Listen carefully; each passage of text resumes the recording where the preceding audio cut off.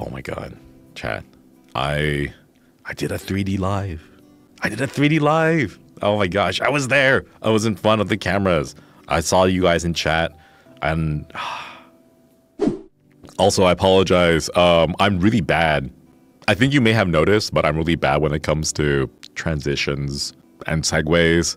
I never considered it when I put it together. I was like, I want there to be this really like cool premise. What's the word? Yeah, like a premise. Like let you know about the lore of the world. So like I had this entire thing about like, whoa, like it's the world of Elysium. What happens if Gil Tempest loses, and then, you know, the corruption beasts take over, and then the world gets destroyed, right?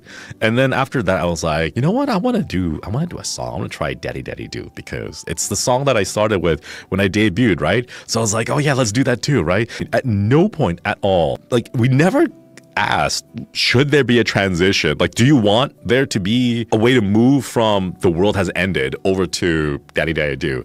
It never came up to us, and then it was only after we were doing the rehearsal, we were like, oh, that's a bit of a mood whiplash. That's just a little bit of a, yo, like, all my friends are dead, daddy, daddy, do.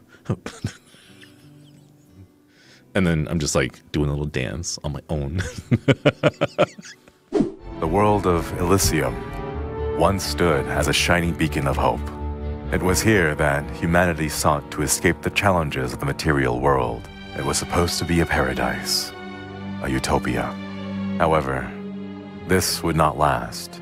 The world became corrupted, breaking apart from an unknown force that threatened Elysium's existence. The brave heroes of this world banded together and fought courageously. They tried everything within their power, but were ultimately defeated. This abandoned world is what has remained.